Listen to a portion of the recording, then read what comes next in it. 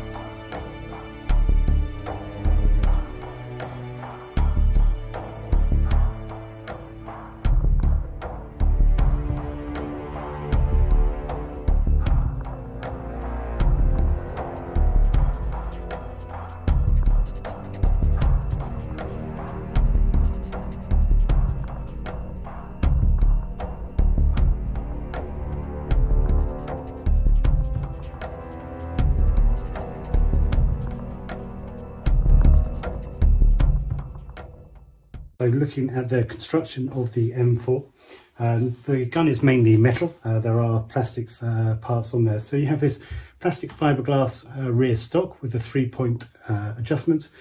You've got a rear sling on here. The pin underneath is metal, but the rest of this is all plastic. Leading up to the metal stock and this metal stock lock, this again is metal. Coming down to the rear sling mount, which is on the side there. As I say, the part of the gun is all fully metal, but the trigger, or sorry, the handle is plastic or polymer. I know with the version 2 they've taken away this. Some people find it very uncomfortable, but I like it. It suits me well. The stickling on there is really good, and it's good for gripping when you've got your gloves on as well. The ejection port is metal with a plastic pin on there. And the magazine release is a metal as well. This obviously is just a stand, so excuse me. You've also got your picketing rail on top, again, which is fully metal, coming on to the front rail. I've replaced this from the plastic one that was in my first video. And this is, again, fully metal 7-inch rail with picketing rails all the way around. So it enables me to put my hand guard on the top, on the bottom. I've mounted a laser on here, only for when I'm plinking in the garden. I wouldn't use that on gameplay. This comes down to the M4 front sight, which again is metal, with a gas block underneath. I've also left the fake gas tube in. The fake gas tube is good because it actually goes up into the to the base of the gun, and it stops your rail from coming loose. It did have the button or the nut on here, but this one is obviously replaced. So it's a free floating rail, although I have put a front cover back on there. Coming on to your 10-inch barrel, which is obviously fully metal. Inside I've put a Madpole upgraded bower inside, and then coming on to my mock suppressor, which again is metal, but realistically it does nothing and it serves no purpose, but it looks great. So inside you can see your travel bolt. This is your open bolt system. This again is fully metal, leading back to the tube inside, and this is obviously a plastic piece in there going down into your hot chamber. Flipping the gun around, it's pretty much the same on the other side. Regards to all your rails, again beautiful with a nice etching on there, so you know exactly where you are mounting all your parts. The lock back pin is metal, and so is the metal select. The metal select is crisp.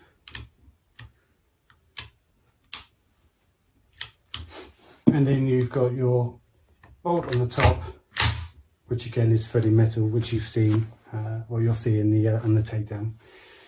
You also have your release pin, which is here, which you push through, and then that enables you to open up the gun. That again is a metal pin on there. There is a pin on the front here which you can push through, and that also again is so that you can dismantle the whole of the barrel from the stock, the receiver. So the definition of an open bolt is a full travelling bolt. This gives you a much more realistic gun for training purposes. It gives you a much nicer, crisper noise than you would with an electric gun, and it makes it much more of a realistic training gun. Definition of an open bolt. The scope I mounted on here is a 3x40, giving you quite a nice sort of view. This also has got a red dot on there as well, or a green dot, and that then would just go down to the side here. Looking at the wall on here, you can see the trigger doesn't come back too far. It's quite quick, so it's very responsive. Pull pound really is very, very light. Reset though, it seems just to reset straight on itself. I guess the magazine is a metal construction with a metal outer case. Underneath you've got a metal plate with your fill-up valve. You've got your gas valve on the side here, and on top you've got your feeding lip. The feeding lip is plastic, and so therefore some people say it can be a bit weak. I haven't had one break yet. They're not expensive to redo, but I'm hoping that's not the case. You have your gas outlet there, and then you have this button on the side here. Now this button here, when you pull it back, drops that little switch down. If you see that again. So watch this bit here. So that then allows you to try this dry fire. So if I now put this in, the gun will dry fire if it had gas in it. The advantage of that obviously is that you can then use that for a training magazine. When you push that forward again, then the gun will look back after its last shot, which is obviously what you want, because you know you need to replace the magazine. The magazines themselves are quite heavy, but actually when it's all together in the gun, it's a heavy old gun. It's got some weight to it, but it is beautiful. They advised that you use one of these to change your valves on your gas, on the magazines. Although they look like they may have a screw in there, and you might just be able to unscrew it, the different tools on these will enable you to get these out without damaging them. Obviously you need to just take the plate off, take the screw out the bottom, and then this magazine will come out, and then that gives you access to your gas valve. Then again, as I say, you just put them in, unscrew them. This is good for maintenance because you do need to obviously make sure the O-rings are moist and are oiled up. Same with the gun itself. making sure that all of the inside this is always lubed up, because it is high maintenance and has a lot of moving parts. You want to make sure it runs as smoothly as you can. Okay, I just wanted to spend a few minutes just explaining what happened when I got the gun and it wasn't working correctly.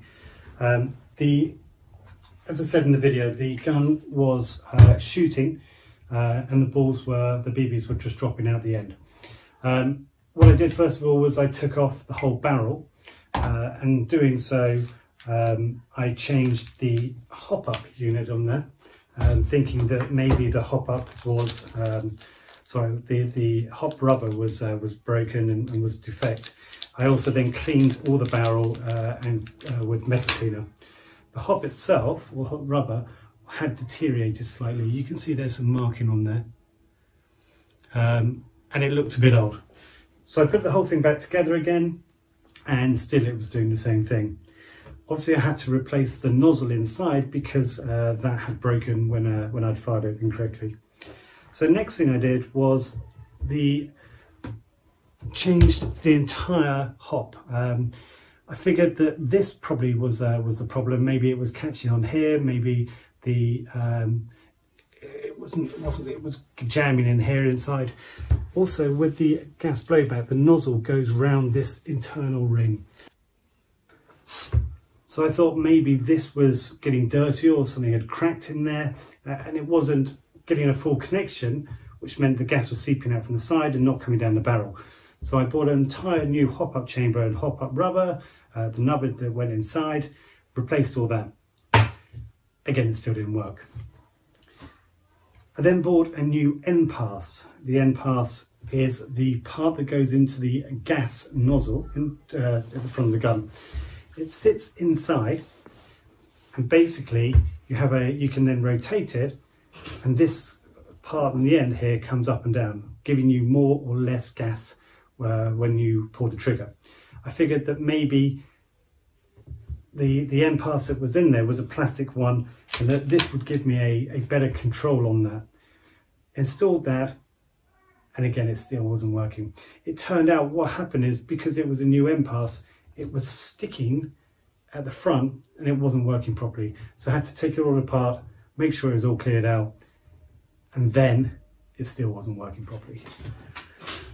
Finally, after changing everything in the gun and doing as much as I could, it still was just catching, the balls were shattering. And I found out what it was. And it was this part here, this tiny, tiny bit. This goes on the end of the nozzle, on the end of the barrel. And I'll show you closer in a minute. But it's got a dent on it. And when the balls were coming down, the BBs were just catching on it, causing it then to go off into the suppressor and then shattering the suppressor. When the next ball came through, it was then getting caught. That tiny, tiny bit cost me £80 in new bits. That said, the gun is all new, and I can still use the old bits and obviously use them for maintenance if I needed to. I have tried straightening this, so it's not as bad, but I'll show you what it looks like anyway. So if you see here, right here, this part here is bent upwards. And I've tried straightening it a bit, but that was why the BBs were catching. When they were coming through, they were catching on this lip and then shooting up and not accurately or straight. So one drawback that I would suggest with the open bolt guns is the hop-up adjustment on these. I have never known such a difficult thing. Usually you have buttons on the side or clips or levers you can pull. On the Wii, no. To access the bolt, you have to pull back your bolt here, and the chamber's in there. Now to actually adjust it, I made this. All it is a little screw on the back of a bolt. So to adjust the hop up, you have to remove the pin, take out the open bolt, come down from here into the gun, get it in, adjust it slightly, put back all your assembly, close it back up, test it. If it's not right, again, open it, do all of this, put it back in. To get your hop up right is a real faff, a real faff. Hopefully when it's done and set, it's going to stay. I've now set this up for 0.28 BBs and it is firing great, but I know I'm going to have to keep adjusting it. Just be aware the hop up adjustment on these is awful, awkward, difficult, a nightmare, challenging, quite frankly a pain.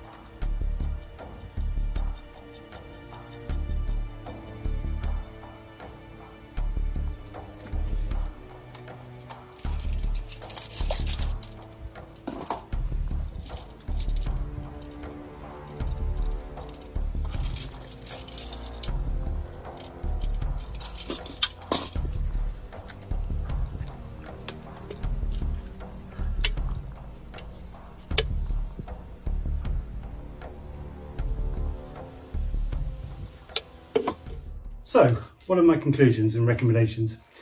I wanted a gas blowback gun, and I've got one. I have to say, it makes me smile every single time I shoot it. It is fantastic. The kick on it is infinitely better than anything else you're going to get from an electric rifle. Even with the electric blowbacks, it's not the same. This thing has a good bolt, as you can see. I know having a gas coming out of it isn't ideal because it means it's been efficient, but that said, there's still something about when you see puffs and plumes of smoke or gas coming out from the gun when you're shooting it. Downside, it's heavy. It is a heavy gun. It takes a lot of maintenance. You have to know, and you have to be able to take guns apart, or airsoft guns, and to be able to do maintenance on them. When I bought this on the first video you see, I had really no idea what I was going to come up against. It's been a steep learning curve. Disadvantage as well is obviously you can't play with this in all weathers because you need the gas was not efficient. I know you can buy different types of gas with your red gas, green gas and black gas, which will enable you to play in colder conditions, but still it is really kind of more a summer gun, I think, to get it being the most efficient. At cost of £360 to £380 UK at the time of filming this, it's quite expensive. With that, you get the wrench for the breakdown. You will get a flash hider on the front here, and you will get one magazine with the gun. The magazines are about £40 each, 40 to £50. I have 5 of them. I paid £300 for the gun with the magazines. I know it wasn't working properly, but at the end of the day, it's a good deal. It gives me a good platform for what I wanted. Look at it, I think it looks beautiful. The action of it sounds fantastic. Buy one. Unless you've shot one of these things, you'll never know. AEGs are good fun, but this is really what you want. If you want the maximum feel of what it's like to shoot a legal or fully automatic gun, toy, then this is as good as it's going to get, or as close as it's going to get. Thank you for watching my videos. Please subscribe, like. This is a new channel.